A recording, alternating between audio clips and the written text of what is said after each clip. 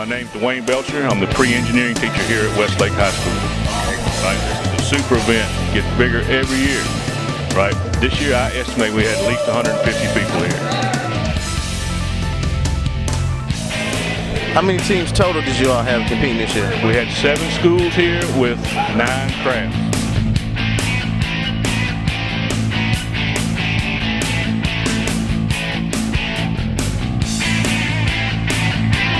My name is Angie Dutch. I'm with Westlake High School LSAC, and I came to support our children in all of their endeavors. This was a very exciting event.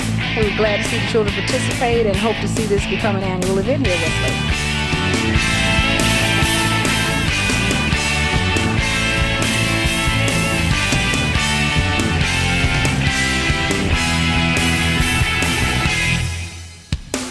I like the fact that the students were able to build things and then make them work.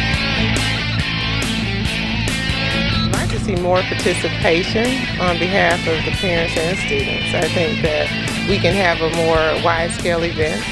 There are a few schools that were here today, but this is providing some engineering type experience for the kids. So, you know, giving them that type of experience before they move on to college is very key.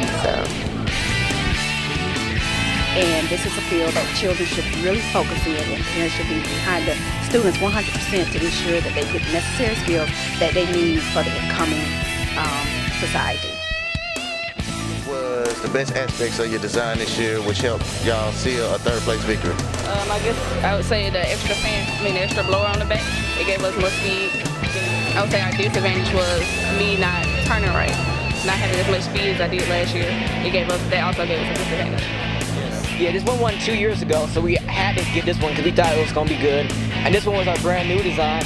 And we just figured with the fan right here and these 2 small fans or blowers, they will help it go faster. But the suction messed it all up, so that's what we need to work on next year. Very fair competition and difficult competition, a lot of different ideas. And it was pretty cool to see all the people with their different hovercrafts out. How'd you like the competition? Oh, it was great. I loved it. Great competition all around. I love to see all the young students racing and getting their intellectual skills and trying to change the world. Yeah, shout out to my man Corey. Go Corey! I eventually figured out that the one corner of the of the hovercraft that likes to lean to the side more, and this is the one corner I needed to turn around. So I used that to my advantage, and it turned out pretty good.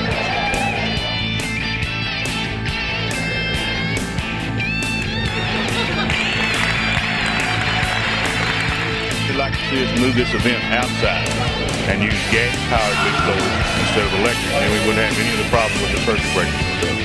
Well, next year, maybe we will go with a gas-powered motor and get rid of the cords because we got tangled up. It was like we have a problem with the current and the tripping of the breakers. So that way we could do it on the football field or on the track or someplace, so we have a lot more room to maneuver.